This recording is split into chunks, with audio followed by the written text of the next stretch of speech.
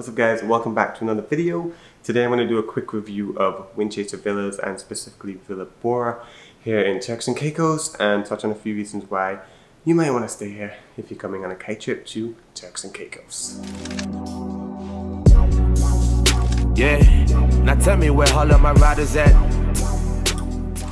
Okay guys, so Villa Bora, it comes in 1, 2 and 4 bedroom options, and the cool thing about this villa, if you get the 1 bedroom or the 2 bedroom, you get your own kitchen and you get your own fully functional area. So you don't have to necessarily rent out the whole villa, and that turns Villa Bora into one of the most affordable options to stay in Turks and Caicos.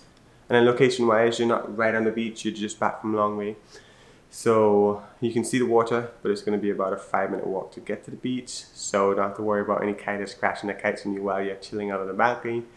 And it's still super easy to get to the beach. Okay guys, so after like a 5-minute walk, you arrive at the beach. There's quite a few people out today, but check it out.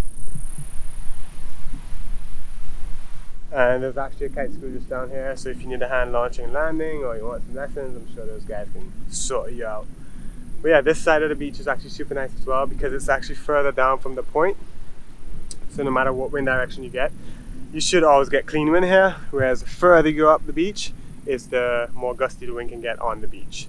So that's what kind of makes, you know, this section of the beach pretty nice, because it's always going to have clean wind no matter what the wind direction is doing. And yeah, conditions wise, it's kind of like a little bit choppy when it's high tide, but as the tide gets lower, it gets a lot flatter, so super nice to ride. And all in all, Long Bay is a very fun, easy, safe spot for any and every kiteboarder.